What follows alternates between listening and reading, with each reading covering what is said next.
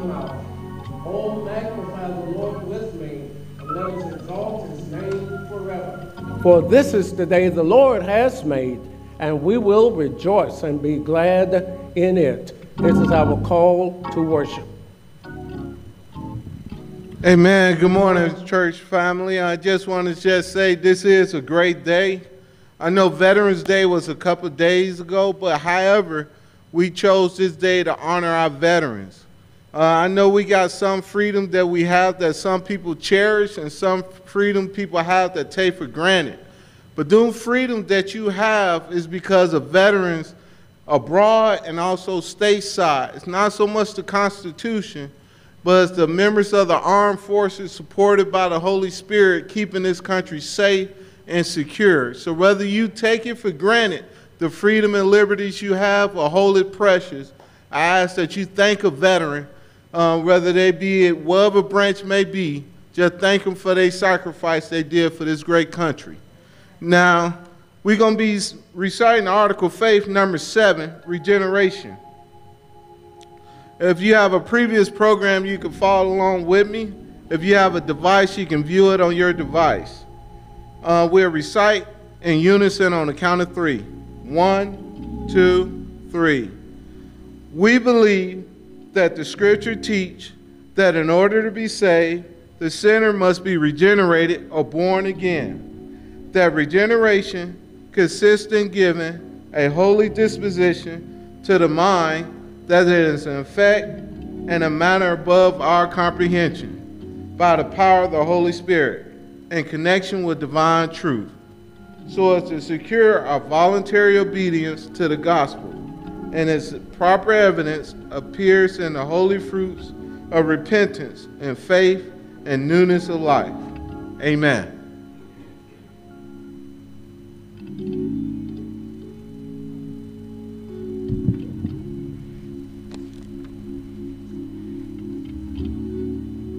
Our church covenant.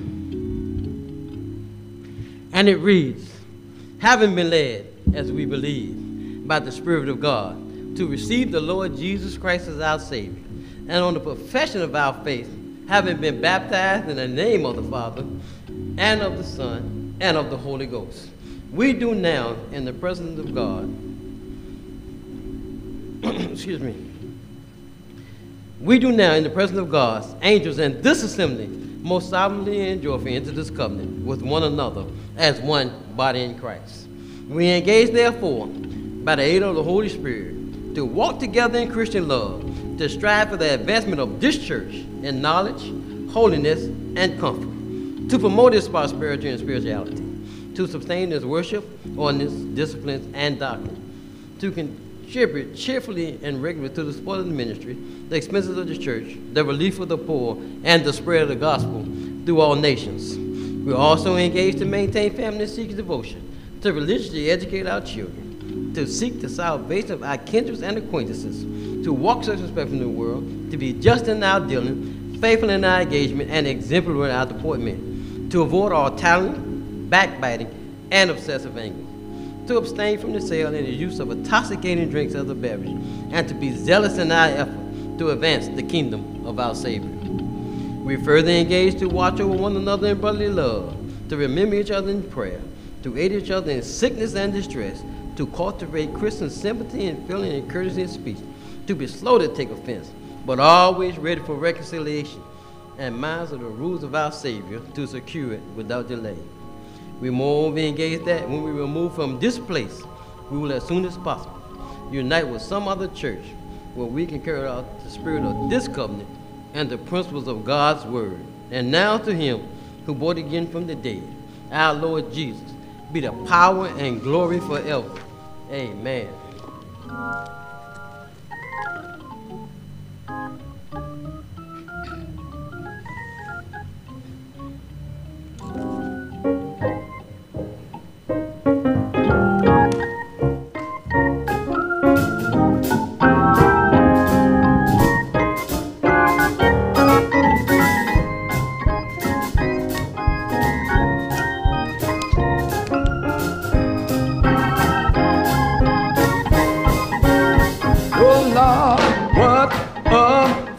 worship, what a joy divine, leaning on the everlasting arm. What a blessedness, what a peace in mind, leaning on the everlasting arm. Oh Lord, leaning, safe and secure all along, leaning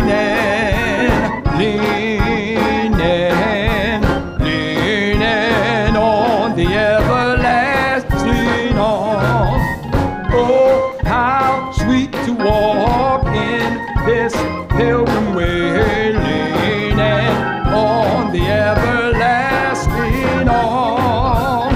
Oh, how bright the paths grow from day to day, leaning on the everlasting. Oh Lord, and lean, oh Lord, leaning, safe and secure all along, leaning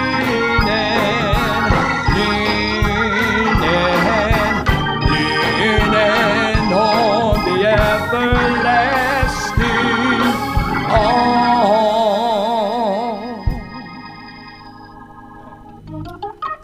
Let us pray. O Lord, our Lord, how excellent is thy name in all the earth. We thank you for this morning.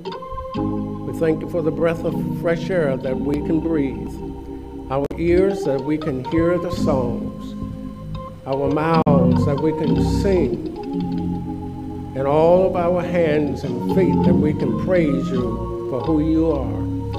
But most of all, we thank you for the gift of your Son, Jesus, who died on the cross that we might have the right to life and eternal life, and who died that we might live. We invoke your presence this morning in this worship.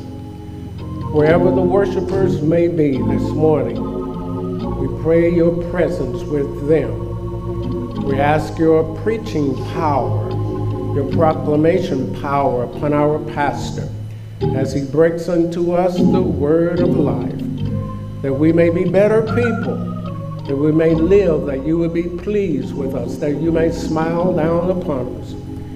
We pray for those, God, who are present, the remnant in this house. And we pray forever now that your love will shroud us as we move from this point through the end of this day, so that when we get home, we may look over our spiritual shoulders and say, it was good that we were here today. In the name of him who died that we might live, let all of God's people say amen, amen, and amen. Please focus your attention upon the screen for this morning's announcements and greetings. Good morning, church family. Here are your church announcements for Sunday, November 15th, 2020. Christmas Recitation. Youth Ministry is preparing for the Christmas Recitation. For your child's Christmas speech, contact Sister Mary Kennebrew at 706-325-5613 or Sister Denise Dolman at 706-536-0984. Causes to celebrate. Deacon and Sister Goldwire celebrates 55 years of marriage and 54 years of membership at 4th Street Missionary Baptist Church. Boy Scout Troop 69. Recharter registration now through December 15th. Recharter fees $33 per boy. Contact Deacon G or the church office for more information. Christian Leadership School. Mount Calvary Missionary Baptist Association. Every Saturday during November. Classes held at 6 o'clock to 8:30 p.m. on November 14th and November 21st. Registration costs $15. Contact Sister Ella Rain Holster at 706-587-9125. Georgia State runoff election. Vote registration deadline December 7th. Early voting December 14th. Election Day, January 5th, 2021. Where to vote? City Service Center. Job opportunities for parent outreach worker. Contact Teresa L. Amin at 762-821-1107 or contact her at teresa@projectsarn.org. Sunday Worship Experience, live stream, 4thstreet.org, Facebook, and YouTube at 7:45 a.m. and 10:45 a.m. Radio 104.9 WFXE FM, Boxy 105 at 8 o'clock a.m. Television WRBL TV3 at 8:30 a.m. Weekly Bible Study, Deep Sea Fishing held on Sundays at 5 o'clock p.m. Spiritual Brunch Mondays at 11 o'clock a.m. Engaging Asking Wednesdays at 6 o'clock p.m. except Fourth Wednesday. Joined by Zoom video, phone conference, or Facebook Live. Church School Classes. Spiritual Transformation Classes at 9:30 a.m. via Zoom. Christian Family Class, Training for Service and Discipleship. Intermediate Class, Men and Women's Class, Women's Class, Men's Class, Young Adult Class, and Primary Class. Youth Ministry presents virtual children's class at 6 o'clock to 7 o'clock p.m. On first and third Mondays, Youth Advisors Bible Stories, and second and fourth Mondays, Physical Fitness with Youth Officers. Contact Sister Shonda Porter for more information. November upcoming events. Saturday, November 21st, Thanksgiving Food Drive at 2 p.m. Sunday, November 22nd, Life, Legacy, and Leadership of Pastor Emeritus. Tuesday, November 24th, Deacons Ministry Teleconference at 6 p.m.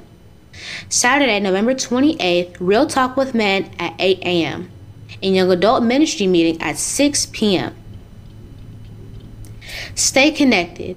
Facebook, 4th Street Missionary Baptist Church, YouTube, 4th Street Baptist, mobile app, 4th Street app, and website, 4thstreet.org.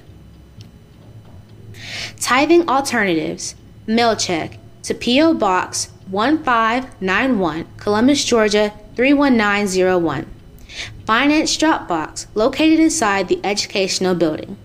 Givelify, access online via 4th Street app or 4thstreet.org. Prayer list. Please keep these members in your thoughts and in your prayers.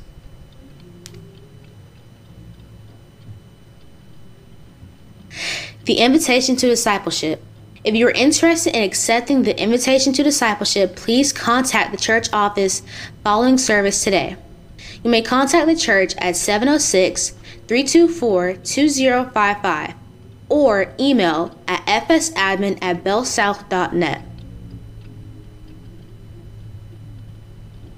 At this time, we would like to acknowledge our guests who are joining us via Facebook Live or on YouTube. We're glad that you have joined us today and hope that you will be led to join us again. Have a great Sunday. As a reminder, church office hours are at 10 o'clock a.m. to 4 o'clock p.m. Monday through Friday, and on Saturdays at 9 o'clock a.m. to 1 o'clock p.m. If you have information for the weekly announcements via the email address to the church office by 4 o'clock p.m. on Wednesday. Thank you for tuning in and have a great week. Ooh, look at everybody giving their tithes. Well, I didn't bring any cash. I didn't bring my checkbook. Girl, I didn't even bring a pen. So, guess they have to catch me next Sunday. No, you can still give.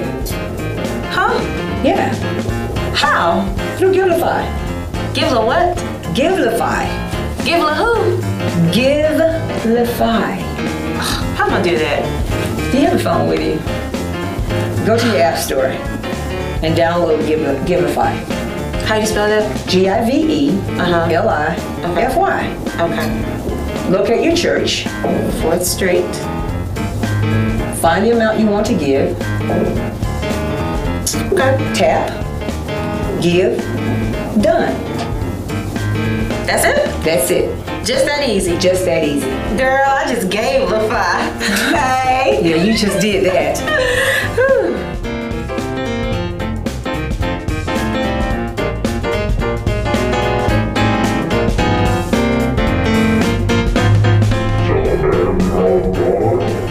Not today.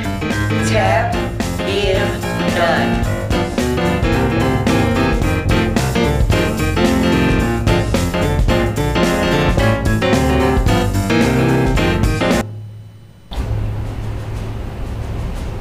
Hello, everyone. I am Deacon Anthony Riggins. I'm the chair for the military ministry here at 4th Street Missionary Baptist Church. My name is Willie Dickerson.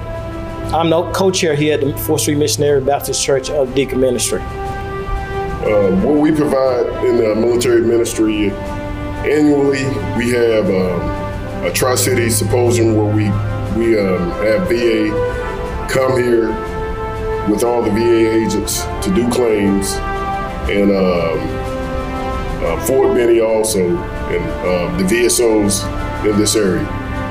What we try to provide for our church members in the Tri-City area is we try to link them with the right people that do the claims, several different things. If a person that's looking to get an ID card, we link them up with somebody from Fort Benning. The VA claim agents that we have throughout the city, we try to link a person that's trying to do a claim. We would also link them up with the correct people. Me and the co-chair, we are members of Favors, and we also do claims help assist people with claims ourselves. Also, we provide the support for spouse as well as our church members here at the 4th Street Missionary Baptist Church. We also support the military ministry from a standpoint of making sure that each and every one has that support from the military ministry. We encourage other people to come and join with us and be a part of this organization here at the 4th Street Missionary Baptist Church. You can reach me at 706-289-6857. My number is 706-315-0597. And you can also call the church office at 706-324-2055. Once again, I want to wish all the members here at 4th Street that served in the military, all branches, a happy Veterans Day. Also, I want to say that freedom is never free, and thank you. Thank you.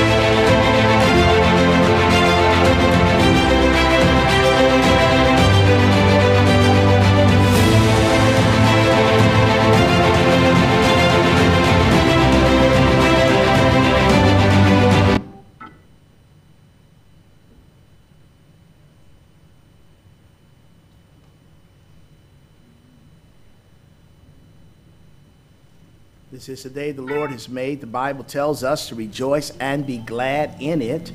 We want to again welcome our streaming live congregation and our Facebook live congregation.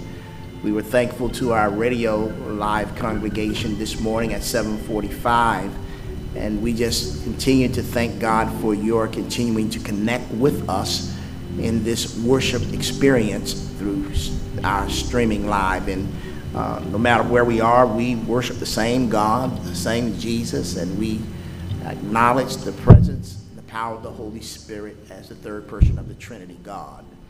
I want to ask that you will keep the Long family, Carla Long, Deacon Long, Chelsea Long, Kaylin Long, and Josh Long. Carla's father transitioned this past week. They will be having his graveside on Tuesday at 2 o'clock at Fort Mitchell National Cemetery. And so we're asking that you will keep them in prayer. That would be Deacon Long's father-in-law, Chelsea, and Kaylin, and Josh's grandfather, and to the rest of the family. We extend our condolences to you, and we lift you up in our prayers. And there may be others who had loved ones transitioned as well. We want to say to you that we are praying also for you and your family.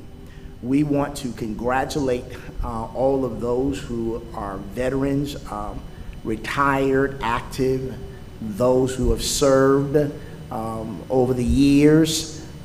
We thank God for the veterans' family, those who have gone the way of the grave, those who are retired, as well as those who are still active. We thank God for the family as their loved ones have dedicated their lives to the protecting the rights and the privileges of this country, but you also dedicated your life to support them. And so for that we say thank you for all that you have done, that you are doing, and we pray that those veterans who are still active will continue to do. Let me just also mention that we had a tremendous virtual conference, church conference on yesterday. We thank God for all of you who connected, members who connected during that time to see how God is resetting and God is refocusing us to move forward into 2021. And so we're grateful that you were a part of hearing the direction that God, under the power of the Holy Spirit through this under shepherd, is leading this church in this pandemic. We pray through this pandemic that we will continue to praise and lift his name up and to glorify him. So thank you so very much for your all support, your leadership, your servant leadership, all the chairs and co-chairs and members of ministries. We want to say thank you so very much for what you have done, are doing, and will do. Let me just also mention that there's a community food giveaway on Saturday from 2 to 4. We want to meet those needs of those persons in our community.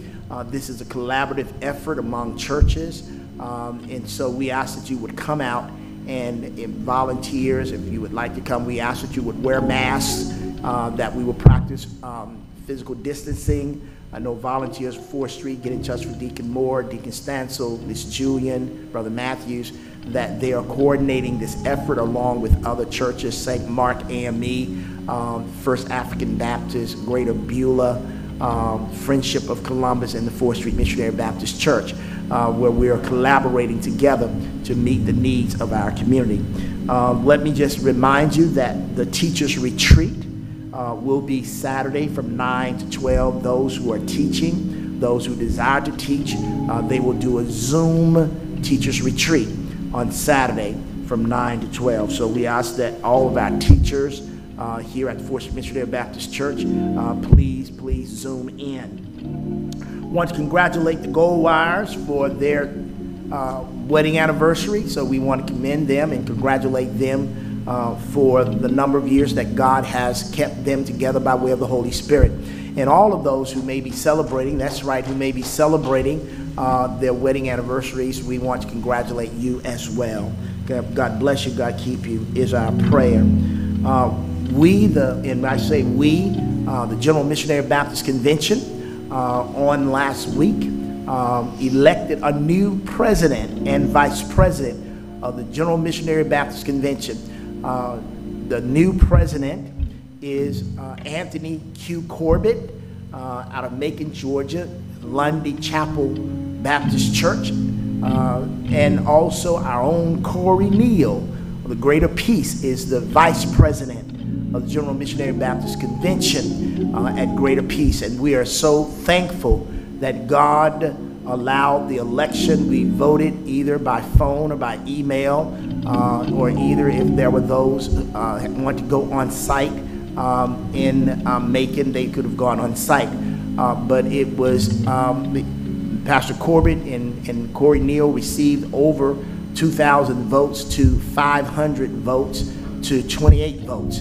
So it was a tremendous speaking of the voice of the General Missionary Baptist Convention that we are going forward to support Anthony Q. Corbett and Corey Neal vision for our General Missionary Baptist Convention. So God bless you. God keep you is our prayer. And we are grateful for all that God continues to do to preserve his church here at Fourth Street Missionary Baptist Church. Let us pray. Dear God, we thank you for this time of gathering. We thank you, O Heavenly Father, for your peace, your provision. We thank you for your protection from the dangerous seen and unseen. We thank you, O Heavenly Father, for the sustaining of your church through this pandemic. We thank you for the faithfulness of your people. Thank you for the generosity and their continued dedication and devotion to your church. We thank you for the veterans. We thank you for their sacrifices and their family sacrifices to ensure that we have the privileges of freedom, as many will say is really isn't free, but lives was given, blood was shed to ensure that we enjoy the rights and the privileges in these great United States of America. Now, Lord, we just thank you for Son Jesus, who also gave up his life, shedded innocent blood, that we may become soldiers in the army of the Lord. That we say thank you. Thank you for our children. Thank you for parents and grandparents and guardians and foster parents and godparents. We just thank you for those that you have set aside to entrust children into their hands to mold and to shape in the nurture and the admonition of the Lord.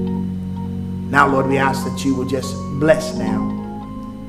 Bless this world, bless this country, bless this state and city, neighborhoods, and bless your churches. And as we travel through this pandemic, that we will continue to look up to you, continue to look for your guidance, continue to look for your direction. We pray, oh Heavenly Father, that you will bless sick and shut in everywhere. We pray that you will bless those who are bereaving and grieving the going home of loved ones, the transitioning of loved ones. Bless them with your comfort, your consolation. And Lord, we pray that you will bless parents, grandparents, children, young adults, middle ages, golden ages. And they will come to truly know the joy of your salvation to them. Now, Lord, we ask that you will continue to send us who you want us to have and what we need. It's in the precious and glorious name of Jesus we lift this prayer to you. It's in the precious name of Jesus I pray. This is your servant's prayer. Amen. We're going to ask at this time that Sister Tandra Holyfield and Sister Brother Antoine Johnson and Brother Chris Coleman, however the Holy Spirit leads, that they will share with us through song, through the musical instruments, what thus the Lord gives to them as we prepare our hearts for the Word of God. God bless you.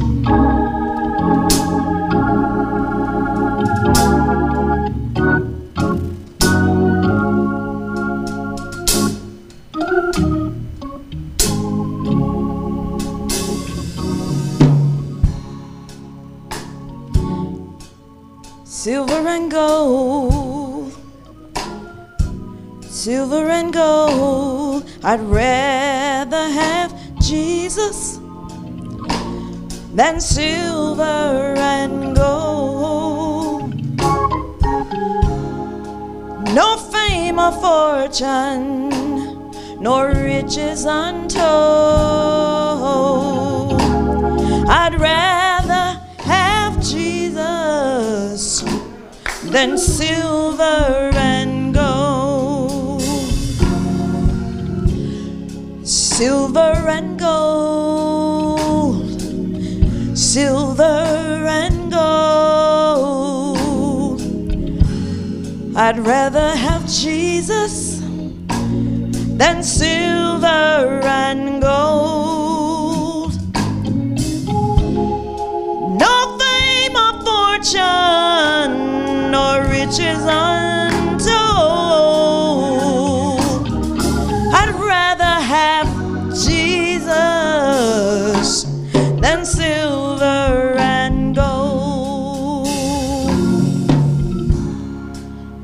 Don't give me a mansion on top of the hill. Don't give me the world with a shallow thrill, but just give me a Savior. My life He can hold. I'd rather have Jesus than silver and gold.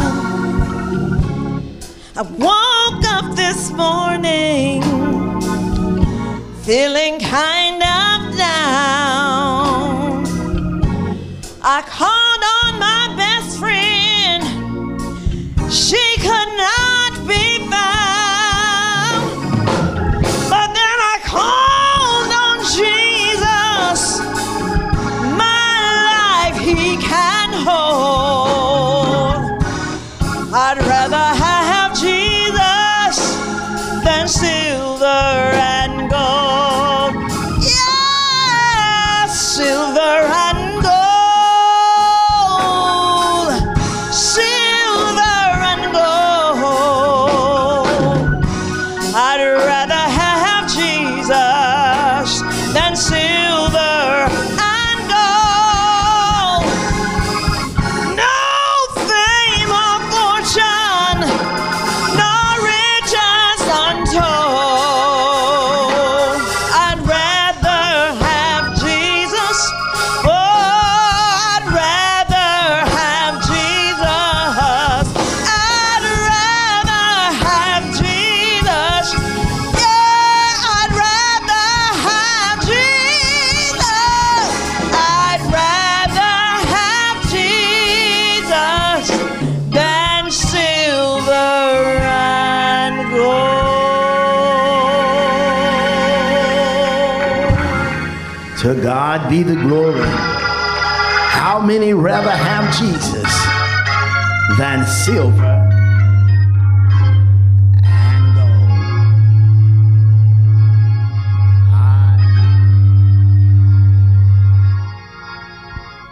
I'd rather have Jesus than silver and gold. Can I just go ahead and tell you, I'd rather have Jesus than the big houses on the hill. I'd rather have Jesus than the most expensive automobile. I'd rather have Jesus.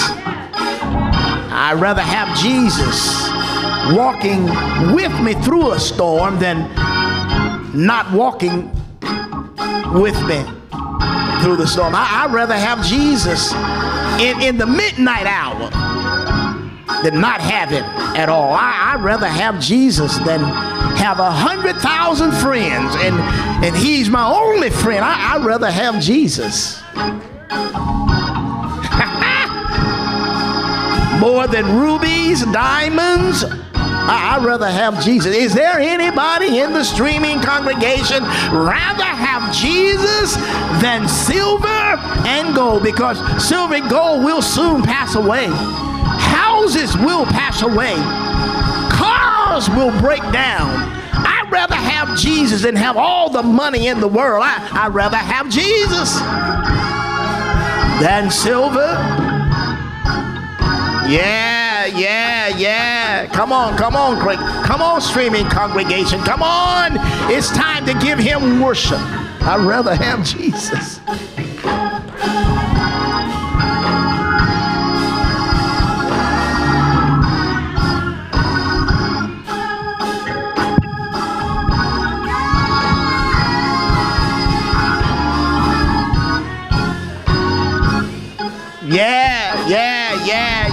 Yeah.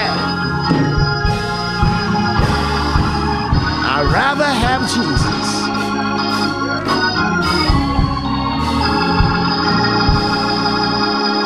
And silver and gold. Thank you, Sister Holyfield.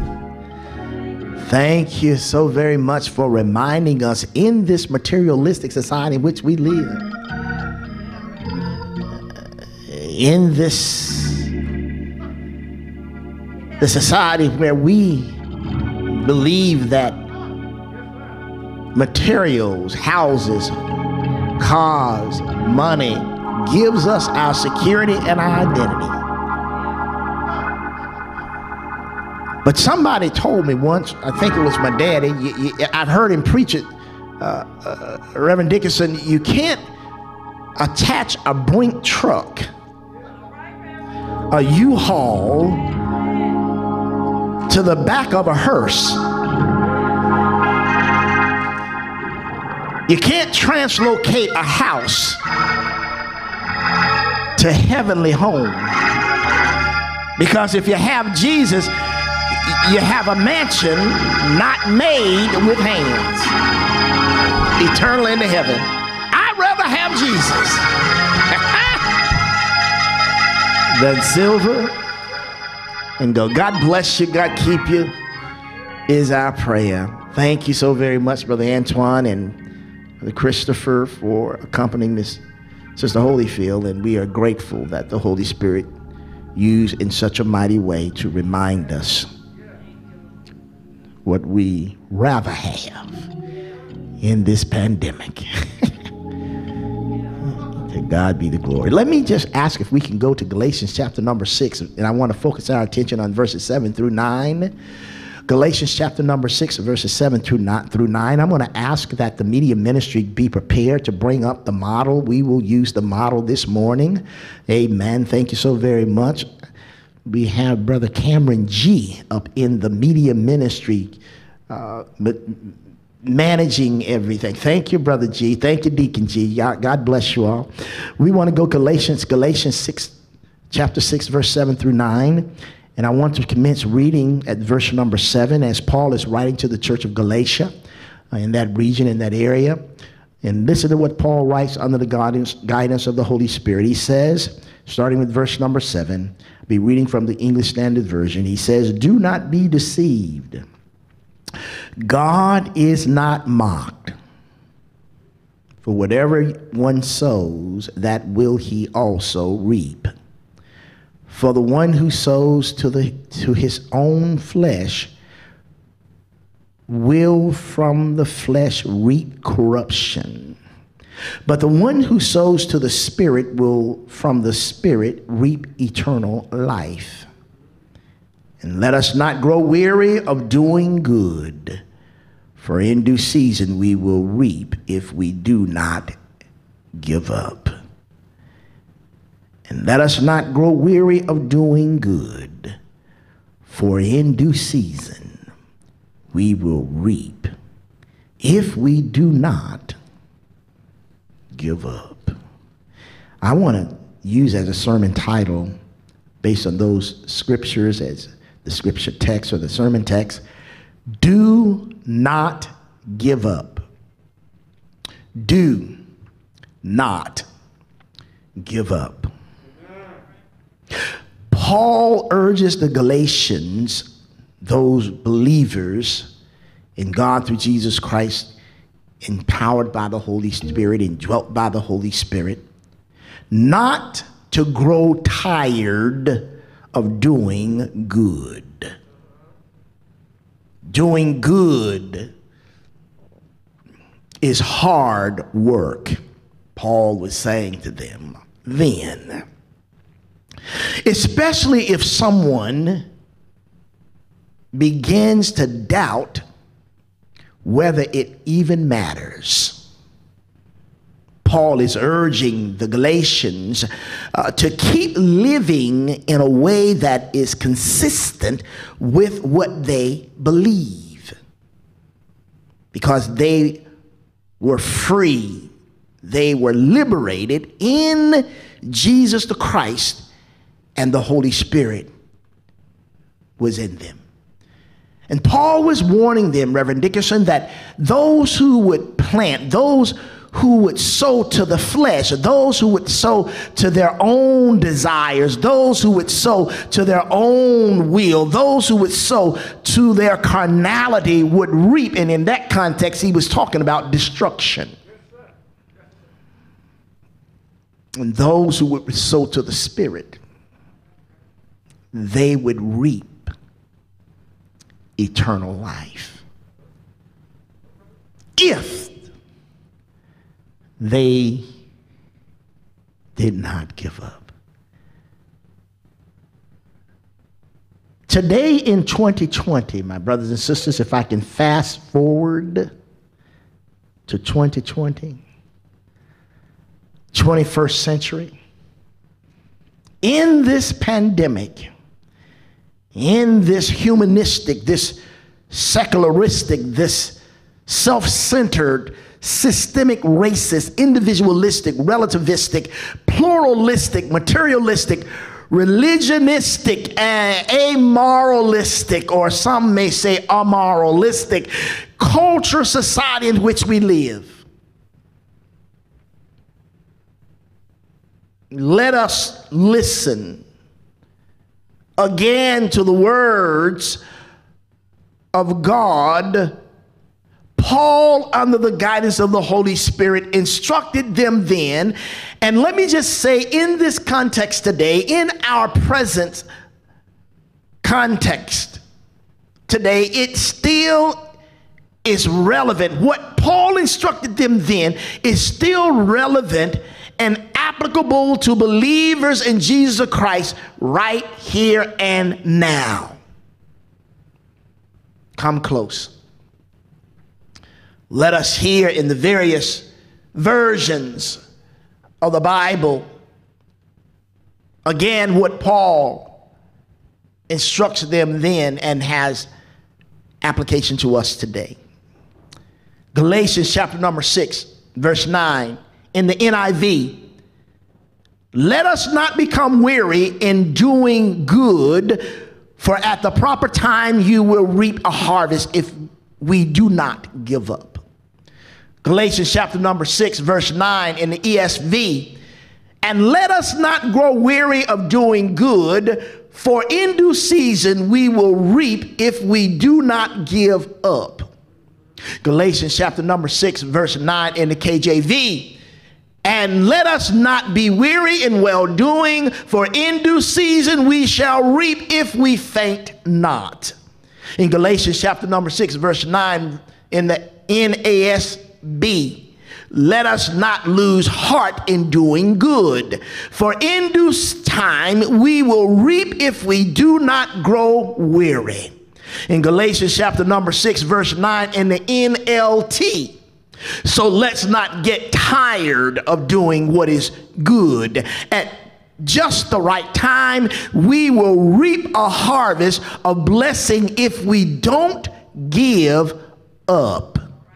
Galatians chapter number 6, verse 9 in the CSB, let us not get tired of doing good, for we will reap at the proper time if we don't give up. So my brothers and sisters in the streaming live congregation, in the Facebook live congregation, the remnant that sits here, let's look at how various persons respond to God's word. And we're going to call the model up. We're going to ask that the model be placed on the screen. We're going to introduce this to some and reintroduce it to others. This is a point of reference that we want to use. This is a frame of thinking. We're asking that you who declare that you're believers in Jesus Christ to really examine, evaluate, audit where you are in your spiritual maturity, your spiritual maturing in God through Jesus Christ, empowered by the Holy Spirit. And those who may be listening, who may not have a relationship with God through Jesus Christ, you also can use this as a point of reference to see where you are as relates to your relationship with God through Jesus Christ. And those who find themselves as being in the church, believe that you are believing in Jesus Christ, it's a time for you to reevaluate where you are, examine, discern where you are in terms of your Christian maturing as it relates to God through Jesus Christ, empowered by the Holy Spirit. So how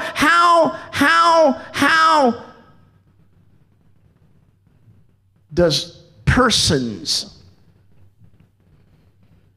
respond to God's word in these times? So here's person number one. You have it on the screen. Person number one. This is the natural person. And this model comes out of 1 Corinthians chapter number 2.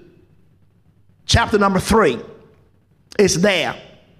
The context of that Paul is writing to the church of Corinth, he's basically dealing with worldly wisdom versus godly wisdom.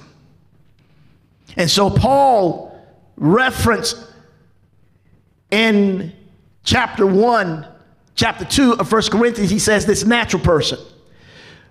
And so the natural person, self sits on the throne. That little chair in the middle of the model represents throne. Self sits on the throne, the S. If you notice where the cross is, the plus sign represents the cross, represents Christ. It's outside of the circle. And those circles that's around, those small circles around the larger circle represents attractions of the world. Attractions of the world. And so attractions of the world is money, cars, houses, status,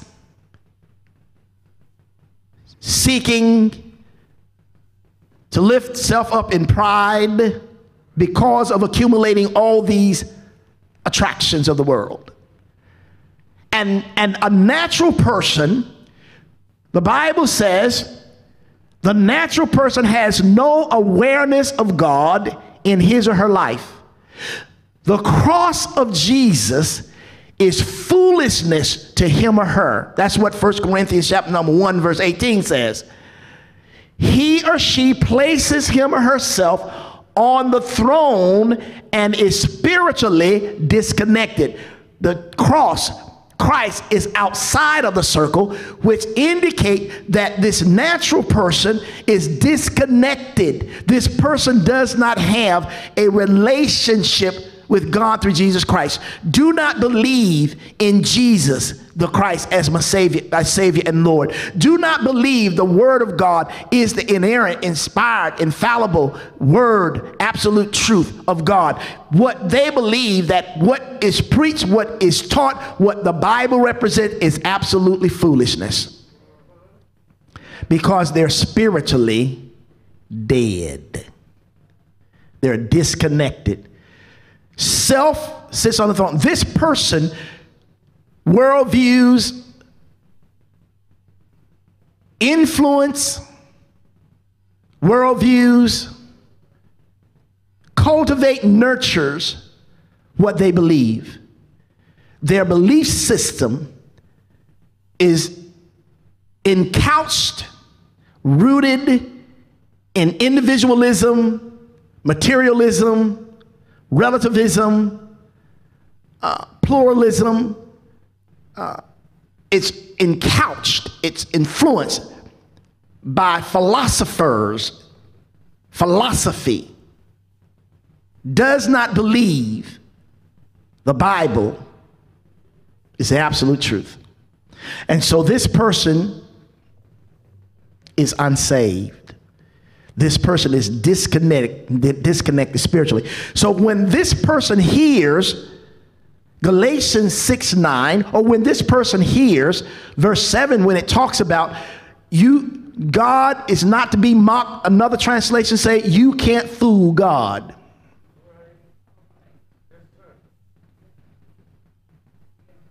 When you sow to the flesh, you shall harvest, you shall reap, and in that context, destruction, which means eternal damnation.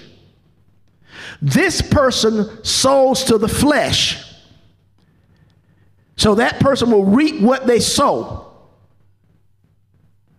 And what they will sow is self. They worship the Antichrist. The Antichrist for this person is me, myself, and I. It's all about me. It's all about myself. And it's all about I. And just those in my circle of influence. That's who I'm pleasing. I'm pleasing me. So when they hear, don't give up. When things get tough, when things get rough, because they are rooted in things, their attractions. So when the car goes away, when the money gets funny, but bills keep on running, when their value of themselves begins to get challenged because things are not going the way that they want them to go, and so now they feel is that they're not worth anything. When their marriage it gets on the rocks because they are steeped in this belief that life is to be happy, life is to be pleasant, and anything goes contrary to that, then it makes them believe that life is not worth going on, or either marriage is not worth going on, or either relationship or staying on a job is not worth sticking it out. Perseverance and persistence become challenged because everything that they have basically pursued is now fading away. Their happiness is based upon self, things, external things. And so when they hear, so let's not get tired of doing what is good, it becomes foolishness. You mean to tell me do good for somebody that don't do good back to me? That don't make sense. Love somebody who don't deserve to be loved? That don't make sense. Forgive somebody who just hurt me to the core of my heart? That makes no sense. You mean I have to give to the poor? You know, that I choose what I do with my money. It makes no sense. Hanging there, sticking there in a relationship that's sour, that is not making me happy, that makes absolutely no sense. So when they hear, so let's not get tired of doing what is good. At just the right time, we will reap a harvest, a blessing, if you don't give up. Paul is saying that to those who believe in Jesus Christ. They will reap a harvest in due time if they don't give up. But that's the natural person. They are spiritually dead. So here's number 2. How does a carnal religious person respond to, let us not get tired of doing good, for we will reap at the proper time if we don't give up? Notice with the carnal person, notice what Romans chapter 8 verse 6 through 8 says about the carnal person. It says, for to be carnally minded is death. to plant and to sow to the flesh, to sow to my evil desires, my affections, the carnally minded, the worldly minded, is death, eternal death. Spiritually minded is life and peace, because the carnal mind is enmity against God. Enmity means hatred, hostile, rebellious against God.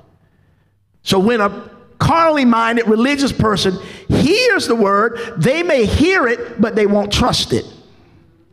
Particularly if it convicts and it's something that they really desire. It's their affection. It pleases them. Again, look at where the S is for the carnal person, the religious person. Self is still on the throne. They may say they believe in Jesus Christ as the Lord and Savior. That comes where the cross comes inside of the circle. It appears that they are saved. It appears that they are religious. It appears that they know Christ until you begin looking at their lifestyle.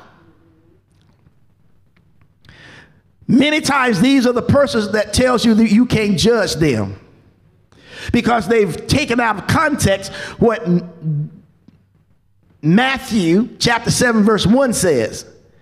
When Jesus says, thou shalt not judge, that if you judge, you will be it will be meted out, it will be measured the same way in which you judge. Jesus was not saying you never judge. Jesus was saying, hey, this is the way you don't want to judge. He was really saying correct in the right way. Judge in the right way. What's the right way? With kindness, with gentleness, with love. But the carnal religious person take the attitude, you can't judge me. Well, that's not what the text says. Also, they don't understand what 1 Corinthians chapter number 2 verse 14 says. This says spiritual persons judges everything. A spiritual person examines, discern, evaluate everything. Why? Because a spiritual person has the mind of Christ. Why? Because that person has been born again. That person has been indwelt with the Holy Spirit. But a carnal religious person, they keep on kicking against the word. I hear it, but I just don't accept it. I will not surrender. I will not yield to the word of God. But I'll hear it. I'll come and listen to the preacher preach all day long. I'll come and come to Bible study.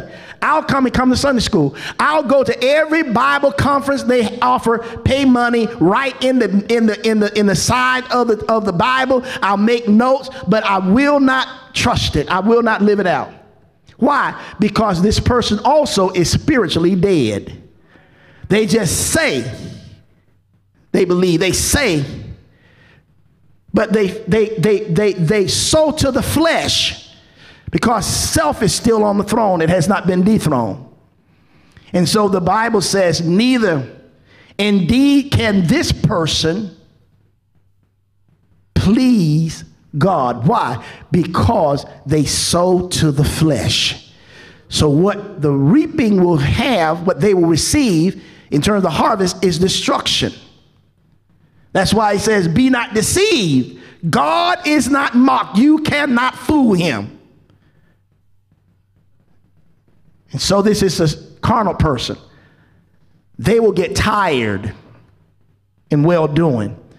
Their response would be, well, if a person hurts me to the core of my heart, you know, God knows my heart. Let me just go ahead and say, yeah, God sure knows your heart. He knows it's evil. He knows it's manipulative. He knows it's deceitful. He knows it's mean. He knows it's rebellious. He knows it does no good unless it is changed. So when a person says, well, I know what the Bible says, but I ain't Jesus. That's what carnal religious people say, Reverend Dixon. I know the Bible says I should forgive them, but I ain't going to forgive them because, you know, they hurt me. It's all personal. It's based on emotions. It's based upon feelings with a carnal religious person. This person is very much spiritually dead because they do not yield to the word of God. They cannot because they have not been born again. And we have so many churches across the world who are filled with carnal religious people. They sing in choirs. They sit in pews. They sit in pulpits. They do all kinds of ministries. Look at the evidence. Look at what they're sowing to. They're sowing to their flesh. I'm going to do everything that pleases me. Doesn't matter about what the Bible says. I'm going to do everything that pleases me. As long as it pleases me, then I'm good. But I can come to church and I can sing, order my steps in his word. I can raise up holy hands, but that's just for that moment. After they leave, you know, it's back to sowing to self. It's back pleasing self. When it says, do not give up. A carnal religious person is like a fragile egg. They cannot withstand pressure. Whenever pressure comes, whether it's on their job, they want to jump ship. Whether it's pressure in the church, they want to jump ship. Pressure in marriage, jump ship. So now we have a generation of young people, the only thing they've learned is how to quit. They can't withstand pressure. They don't have attention spans more than 15 seconds. But yet they can stay on the Xbox, PlayStation for 2 hours. Then when you have virtual, then, you know, they don't know how to get on. And if they know how to get on, they sleep. You know. But we have a lot of carnal religious people who just want to please themselves. Carnal religious persons, one of the evidence of sowing to the flesh is that everything has to be convenient for them. Everything has to be convenient for them. If it's not convenient for me, then I don't have nothing to do with it. They are steeped in, again, everything pleasing. Everything has to be happy. They get into this, particularly those who are married, they get into this Cinderella syndrome. Especially if you see the Cinderella ending. Got a prince, carried on a carriage, and you live happily ever after. That's the mentality that many carnal religious couples get into, and you hear things like, well, he don't make me happy. She don't make me happy. Well, if you really look at holy matrimony, it's not designed for you to be happy. It's designed for you to have joy. Don't miss that. So many couples looking at he's both. No, what the couples are there, two imperfect people are there to please God first and foremost. And when you have a desire to please God, guess what? You experience the joy of the holy matrimony. Is that right? Because you're pleasing God. He said, I've given you joy and I've given it completely. So when you take your focus off of someone making you happy, as opposed to I'm going to please God, and when that person don't make me happy, then the joy is that I'll still love them in spite of. So my joy don't come from him or her making me happy. My joy comes from being pleasing to God. And if they both understand that and have that perspective of pleasing God, then guess what? They reap the harvest of joy. But you have to have two equally yoked. And their focus is pleasing God. So religious carnal people, when you talk that to them, it's like, that's foolishness. I'm tired. And I'm out. Let us not get tired of doing good. Let us not get tired of being patient with one another. Let us not get tired with being loving to one another. Let us not get tired of long suffering. Let us not get tired of having control of self, that we don't lose our temper. We have a temperament that does not displease God. Let us not get tired. But those who are carnal and religious, when they hear this, it's like, that makes no sense to me. You don't know what I'm going through. You don't know what they're putting me through. Well, I just come by to tell you, I may not know, but God knows. God knows.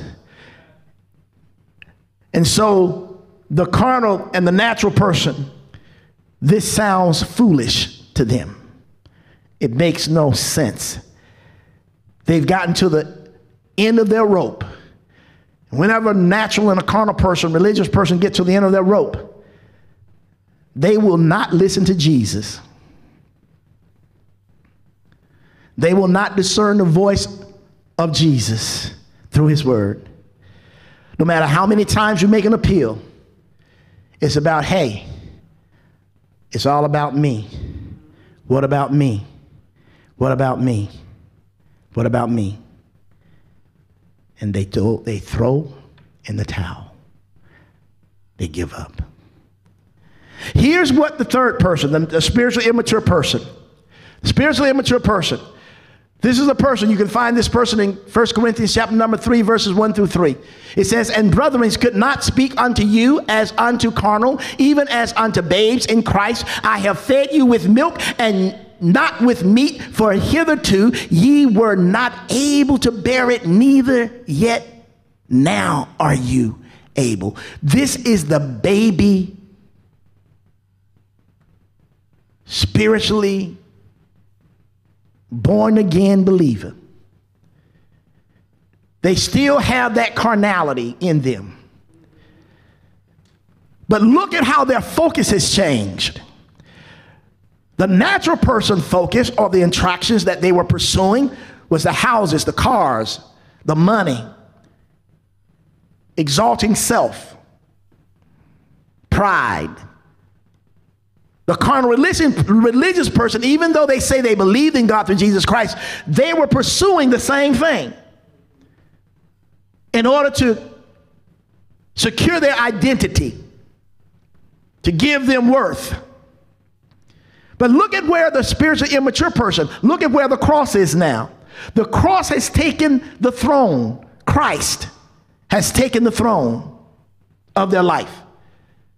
The S has been dethroned, self. And as they are maturing, their priorities and their focus have changed because of their relationship with God through Jesus Christ. Their prayer life has become their priority. Talking with God day in and day out, not just for themselves, but also for their family. Having a little talk with Jesus, because they're beginning to understand he will make everything all right. And look at what also happened. They began to have an appreciation for the word of God. They take seriously now, study to show thyself approved, and workman need not be ashamed, rightly dividing the word of truth, rightly dividing the word of truth.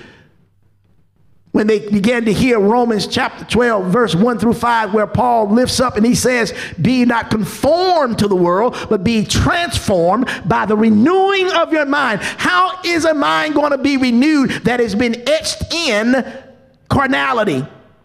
It has to be changed spiritually. I have to read his word. I have to study his word. I have to believe his word, and I must obey his word. Worship becomes so vitally important. Corporate worship, individual worship becomes so vitally important, because now the spiritually immature person is beginning to understand by way of the Holy Spirit is that this life is not about you. This journey is not about you. It's all about pleasing Christ. Glorifying, that's what worship is about, is to glorify, to magnify, to praise him, because you have come to believe that he is worthy of your praise. You're no longer planting, you're no longer sowing to the flesh, but now you're sowing to the spirit. You shall reap the harvest of eternal life at the proper time. The spiritually immature person, the baby, continues to feed on the milk. There is struggle. They struggle with their flesh.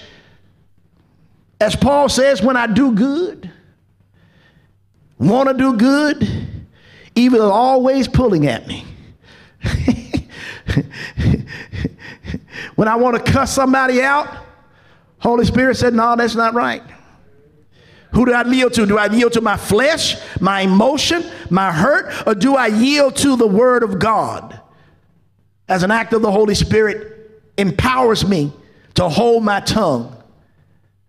Do I allow my emotions to run so wild that it will cause me, when somebody hurts me, that I want to hurt them back? When the Bible says, God says, vengeance is mine, says the Lord, and I will repay.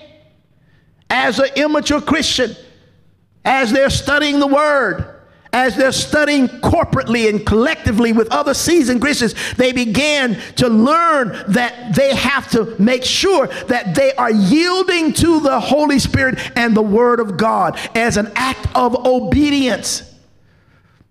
That if someone hurts me, then I know that I place them in the hands of God. And God will repay.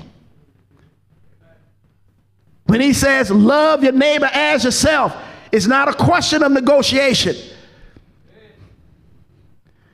But I do what he instructs me to do. The Holy Spirit helps me. He is a helper to do and live the life that is pleasing to God. The Bible says, deny yourself daily. Kill these mortal members that you may walk in the victory of Jesus Christ. That's a spiritual immature person. But when this person hears, let's not get tired of doing what is good at just the right time. We will reap a harvest of blessing if we don't give up. It is not the reaping the harvest of blessings that will basically validate or justify your salvation, will save you. It is because the person is saved. They are willing and desiring to do the will, the way, and the Word of God, and the harvest will be eternal life, which is the evidence that they're saved. And as the immature Christians continue to be guided and illumined by the Holy Spirit, that this is an evidence of your salvation. Your love of others is an evidence of your salvation. Your forgiveness of others is an evidence of your salvation.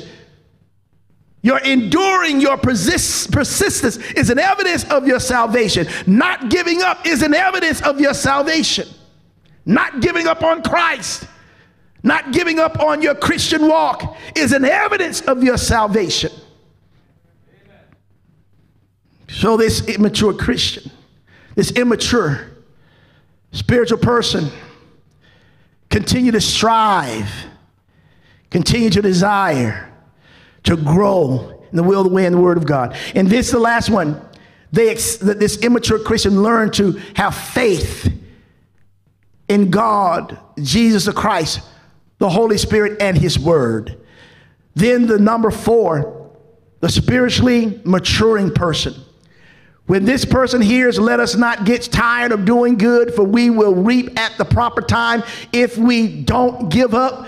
This is the person who have come to mature, not obtaining maturity, but they're striving to continue to mature in the will, the way, and the Word of God, that they now embrace what the Word of God says. They have an active, consistent prayer life. They talk to Jesus. They talk and they tell Him all about their problems. When the Bible says, thou shalt not be anxious about nothing. As you mature and you mature spiritually, then you don't find yourself losing sleep at night. When the Bible says He neither slumbers nor sleep. So why do you lose sleep? When He slumbers, He neither slumbers nor sleep. Go on to bed.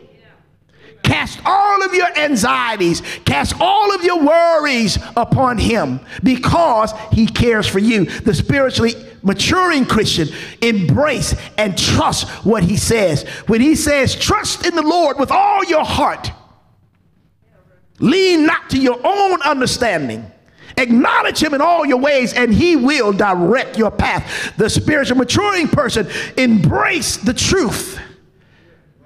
They began to walk by faith and not by their feelings. They began to walk by faith and not by their emotions. They began to continue to grow in the will, the way, and the word of God. When the Bible says, you know, it says, the word is a lamp unto your feet and a light unto your pathway. Hide his word in your heart, in your mind, that you may not sin against God. They have a thirst to study the word. They have a thirst to read his word. They have a thirst to be a part of the collective Bible study, have a thirst to be a part of the collective church school, that they may grow. They will be surrounded by other believers in Jesus the Christ, that they can be seasoned. They can see how other seasoned Christians handle situations under the power of the Holy Spirit. They let their lives become a witness to others. Let your light so shine. Don't hide your light under a bushel. It gets to me when there are those who say that they're maturing in Jesus the Christ. They want to hide their testimony. They're ashamed to tell people about what God has done for them. They're ashamed to talk about where God has brought them from. They're ashamed to tell them that they were pregnant at 16 and God has allowed them to get through that, and they still love God and he never left them. They're ashamed to talk about the ugliness of their depravity. They want to talk about all the where they are now. I wear the white dress, wear the white hats and the coverings. I look as though that I've always been where I am, but I never want to tell anybody about where he's brought me from. That's the carnal religious person. He said, let your light so shine.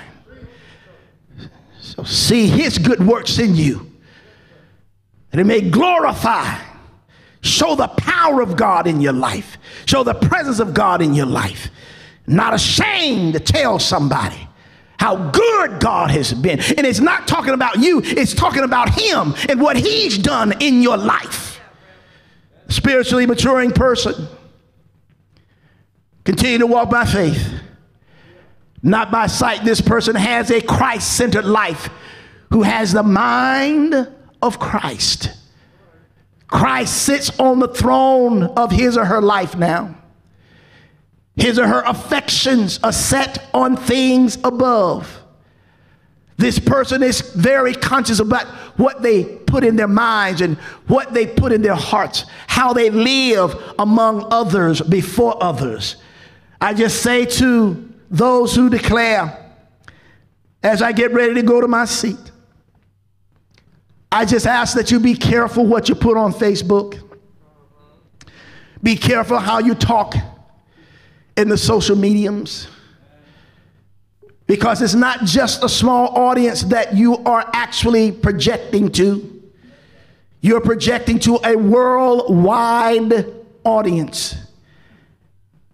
And the Bible says, make sure you don't become a stumbling block to others who will come to believe in Jesus Christ. We have to be aware of how we live before the public. And I know people have this attitude sometimes about, I don't care what people think of me. Well, that's from a position of security in Christ. But you have to have a concern of how they see you as a Christian, because your lifestyle becomes the testimony of what God has truly done in your life. And if a person is still living the way they were when they were unsaved and nothing has changed, God says God cannot be mocked. You can't fool him. That's why I don't buy into this popular saying, fake it until you make it. God is not into pretense. He's into authenticity. He's into realness. And oh, my brothers and sisters, as I look at and as you look at this point of reference in terms of the persons and how persons respond to God's word, here's my question to you. Which one are you? You evaluate. You examine. You discern how you respond to the word of God. How you react to the word of God. Is the word of God an anathema? Is enmity? You will never yield? Whatever you sow to the flesh, you shall reap. Whatever you sow to the spirit, you shall reap. You know, my brothers and sisters, the only way that one can sow to the spirit, one must be, one's got to be born again. You know, my brothers and sisters, I just come by and just continue to lift up to you. Don't you give up. If you truly have a relationship with God through Jesus Christ, no matter how tough, no matter how rough, no matter how difficult times may get, you keep on keeping on. You keep on trusting in the Lord. You can keep on singing, Father, I stretch my hands to thee. No other help I know. If thou withdraw thyself from me, oh, whither shall I go? You can keep on in the difficult times. You can keep on saying, I had some good days. I've had some hills to climb. I've had some difficult times. But when I look around and search things over, I've had more good days than I've had bad days. So I won't complain. I won't quit. I won't throw in the towel. No matter how despairing, no matter how discouraging things might look, I know there is a brighter day ahead. And I just come by to encourage you, no matter what the valleys are, no matter what the difficulties are, no matter what the despairing moments are, I just come by to tell you, never quit. If you truly have a love, trust, obedient relationship with God through Jesus the Christ, the Holy Spirit is there to help you in times of difficulties, to help you in times of temptation, to help you in times of despair. He can rock you at night. He can rock you and make you not yield to a temptation. It will rock you at night, and he will ease your troubling mind. He will rock you at night, and night don't always have to be nighttime. Nighttime can be a rocky relationship. Nighttime could be a sour marriage. Nighttime can be difficulty on your job. Nighttime can be financial stress. Nighttime can be all kinds of crises. Nighttime can be all types of situations.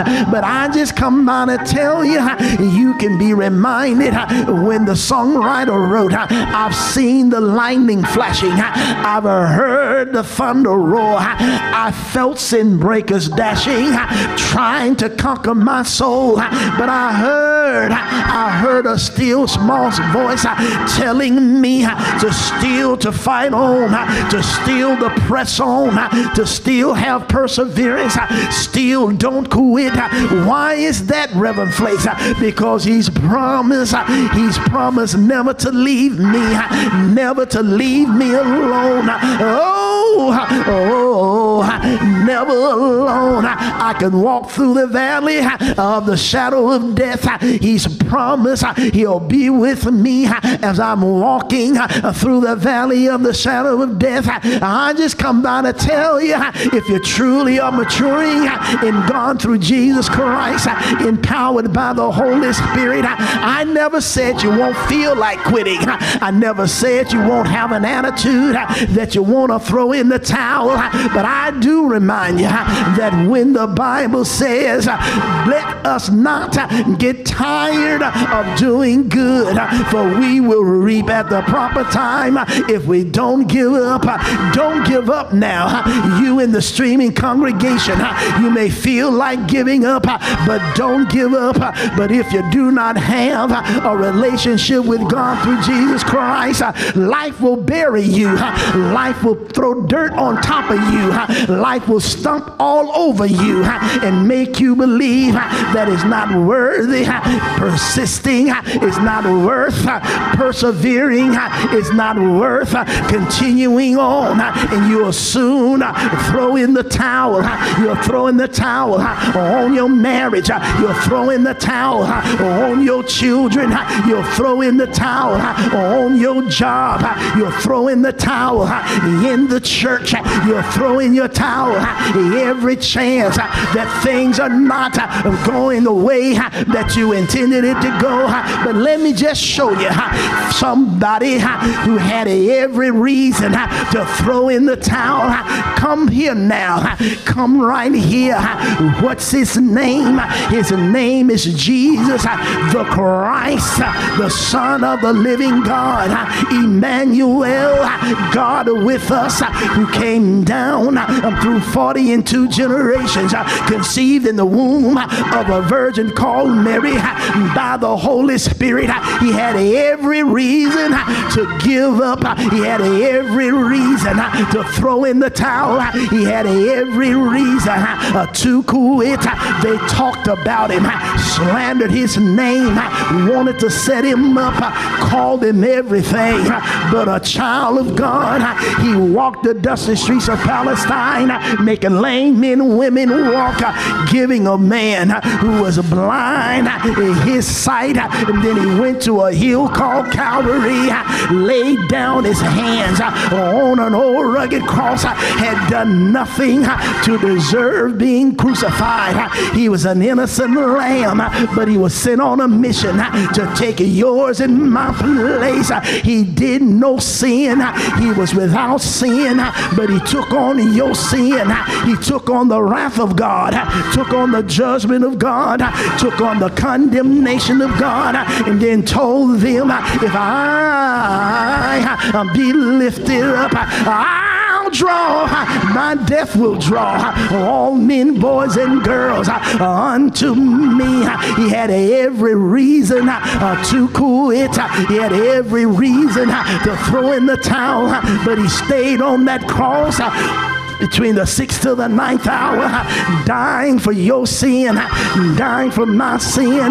The Bible says, he says it's finished. I've completed the mission that my Father sent me on. I did not give up. I did not throw in the towel. It's finished. I paid the penalty for sin. I've broken the power of sin. It's finished. Father, into thy hands I commend my spirit. He had every reason to throw in the towel. He had every reason to quit. But I'm so glad that Joseph of Arimathea and Nicodemus went to Pilate, requested his dead body, put it in a borrowed tomb. Reverend Dickinson, it looked like that he was defeated. It looked like it was all over for him. Looked like he had quit. Looked like Satan had the victory. But he stayed there. Oh, Friday night, stayed there. All day Saturday, stayed there. All Saturday night. But I thank God that the story didn't stop there. But I thank God for early. Is there anybody who thank God for early Sunday morning? He pulled the sting from death, pulled the victory from the grave, rolled it up in his divine hand, placed it in the vault of eternity, and early resurrection morning, he stepped out on resurrection ground and declared all power is in his hands, in heaven and in earth. I'm so glad that God's promise was proven on that resurrection morning. His promise is absolutely true. He promised he'll raise him in 3 days. I'm so glad that his power is absolutely real. Jesus walked around for 40 days showing them he never quit. Is there anybody in the house? He's conquered death, hell, and the grave. The Bible says he ascended to sit on the right hand throne of the Father, where he's interceding right now for every believer who believes in him. And one of these old days, is there anybody in the streaming audience? One of these old days, anybody in the remnant here? One of these old days, he's coming back again. But unto then, he's told us not to give up, not to quit. He's left his Spirit, the Holy Spirit, to indwell every believer, to comfort you in the midst of difficult situations, to help you not to quit. Is there anybody in the house? Why won't you give up? Why won't you quit? Because a spiritually maturing believer, an immature Christian, will come to understand that it's not about you, but it's to glorify, it's to magnify, it's to lift up his holy name. That one of these old days you want to hear him say, well done, well done, my good and faithful servant. You've been faithful in dark times. You've been faithful in difficult times. You've been faithful until the end. Come on in, enter into your master's joy. Hallelujah. Praise his holy name. Is there anybody out there who knows what I'm talking about? If you know what I'm talking about, you ought to say amen. Amen. Amen. Hallelujah. Praise his holy name. He's worthy. He's worthy to be praised, from the rising of the sun to the going down of the same. He's worthy. He's so worthy to be praised. Do not give up. Do not quit. Let us not become weary in doing good, for at the proper time we will reap a harvest if we do not give up. I don't know where you are today. I don't know if you're at the end of your rope with whatever you may be going through. I don't know if you become so tired of being tired. But if you do not have a love, trust, obedient relationship with God through Jesus Christ, this makes no sense. But it's only by the guidance, the illumining of the Holy Spirit, the giving of faith, that you will trust that he can change your heart, change your mind in the midst of your circumstances. Let him become your Savior and your Lord. Let him give you the gift of the Holy Spirit, who will help you to endure, to persevere, and to persist, that he may get the glory. I know, in feelings it makes no sense. But I pray that you will trust, you will have faith in who he is and what he has done. He can change your life. He can change your heart. A lot of times being in situation is not about changing the situation all the time. It's about changing us, that we can deal with the situation, that we can show his power in us. We can show his peace, the good work in us. We can show his perseverance in us. We can show his unconditional love in us. We offer you Christ right now. And if you believe that Jesus the Christ is Lord and God has raised him from the dead, the Bible says you will be saved. You will be rescued from the penalty of sin, from the power of sin, and one day you will be rescued from the presence of sin. We invite you to come right now through the streaming congregation, through the streaming audience, guests. We invite you to believe in Jesus the Christ, his crucifixion, his shedding of blood, the taking your place, the resurrection, the ascension, and he will come back again. If you truly believe that, you believe you're a sinner, and you repent of your sins, he's faithful and just to forgive you. So we ask that you will call this number, 706-324-2055, 706-324-2055, and just call and say, I've been saved. I believe in Jesus Christ as my Savior and Lord. I was a sinner, and I believe he saved my soul. He's made me whole. And I want to come as a candidate for baptism to the 4th Street Missionary Baptist Church. I want to unite with the 4th Street Missionary Baptist Church, where I can grow in the will, the way, and the word of God. I can learn how to live this Christian life.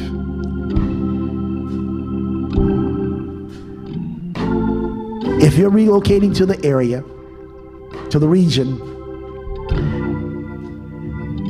and you're looking to unite with a church where it's Bible-based, Christ-centered, Holy Spirit-led, and mission-bound, we invite you to come and unite here at the 4th Street Missionary Baptist Church.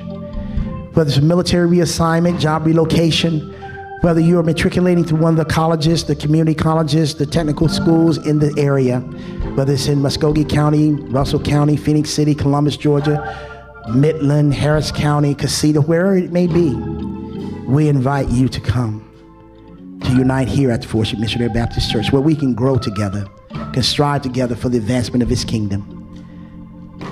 Call this number, 706-324-2055, 706-324-2055. Give them your name, your number, that we can follow up with you. If you strayed away for any other reason and you find yourself that you're out of fellowship with God through Jesus Christ and you need to be restored, we invite you to come and call that number again, 706-324-2055. Let them know you're seeking restoration. You want to be restored back into fellowship, and you want to become united with the 4th Street Missionary Baptist Church. God loves you. May God bless you. May God keep you, is our prayer. We want to ask now, this is our worship through giving, our offering, our tithe and our offering. We're going to ask at this time that you will prepare your minds and your hearts. Those who want to give through Givelify, we ask that you would go ahead and take time and go to Givelify. Go to the 4th Street Missionary Baptist Church. Look for the emblem, the brand, the logo, the crib, the cross, and the empty tomb. And go ahead and make your offering now. Your tithe, your mission bound, your love offering, your benevolence offering. We ask that you would make that now. If you choose to drop it off during the week, we ask that you would go ahead and fill out the envelope that the church has provided. Go ahead and make that preparation. So when that time comes, you can bring it through the week, whether it's Monday through Friday from 10 to 4, on Saturday from 9 to 1. Go ahead and make that out now. If you choose to mail it in, go ahead and make out the envelope that's provided by the church and put it into an addressed envelope. Address it to the 4th Street Missionary Baptist Church, P.O. Box 1591.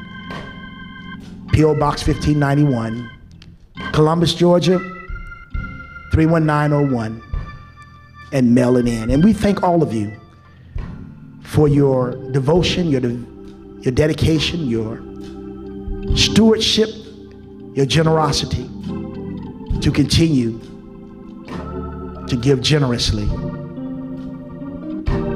to the church of God.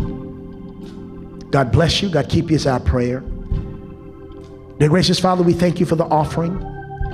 Thank you for the tithe. We pray that you will bless it and use it to continue to advance your kingdom. We pray for the givers. We thank you for their generosity. Bless them is our prayer. Now, Lord, we pray that you will dismiss us from this place, but never, never from your grace, never from your presence, your power, your provision, nor your protection. It's in the precious and glorious name of Jesus, from whom all blessings flow. Let us all sing.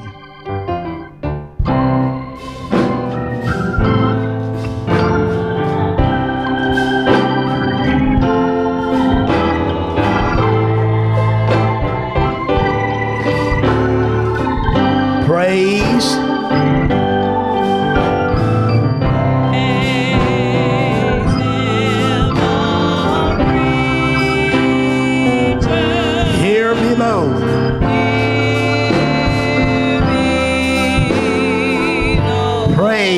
Praise, praise, praise. Above, ye heavenly hosts.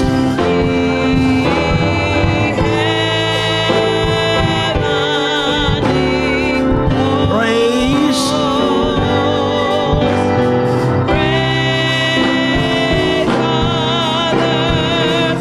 And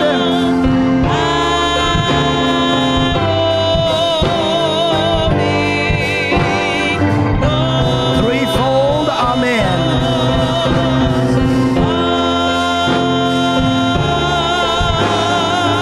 God the Father, amen.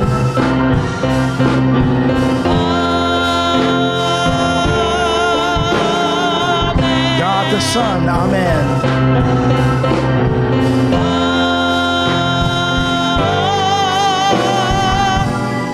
God the Holy Spirit, God bless you, God keep you. Congratulations to all of those high school footballers, student athletes who won this past weekend.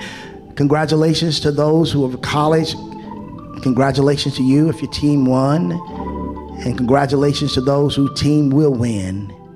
And those who lost, God bless you, God keep you. And I'll just continue to say to you, never give up. To God be the glory.